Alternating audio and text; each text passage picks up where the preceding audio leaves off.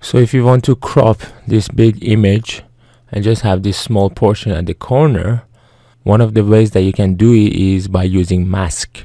So to create a mask, you need to go to this bottom after selecting the layer and then clicking on add layer mask. So you can see here it created a layer, and because the whole thing was selected using this selection and not this selection, it has created a mask for the whole layer.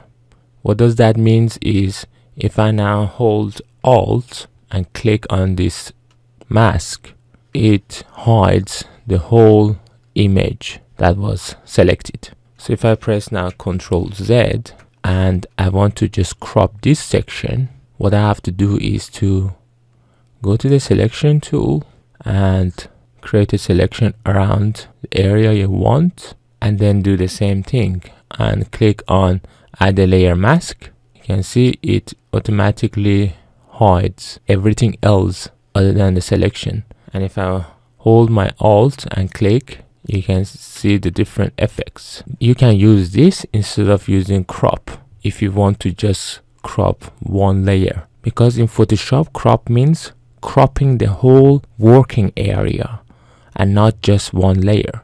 For one layer, as I have done, you need to use mask. So there are other properties that you can adjust in a mask. So once you have selected the layer, you should go to here, which is the properties. If you don't see it, go to the window and make sure property is selected. Here it gives you different options. For example, this is selected now, and remember we selected this one. Here you can adjust the intensity, so the layer that we masked, you can make it more transparent or less transparent. So if I put this in here, let's zoom to this corner, and if I increase and decrease the feather, you can see more or less around the selected area. So if I put this back to 0, this is the default.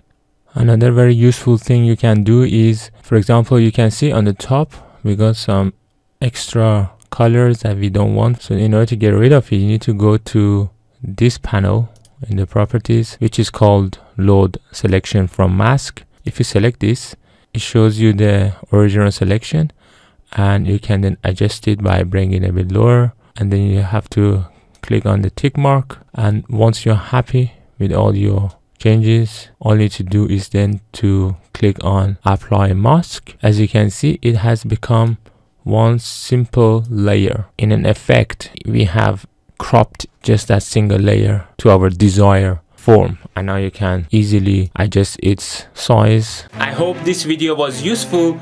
If it was, please don't forget to watch my other videos on my left and to subscribe to support my channel.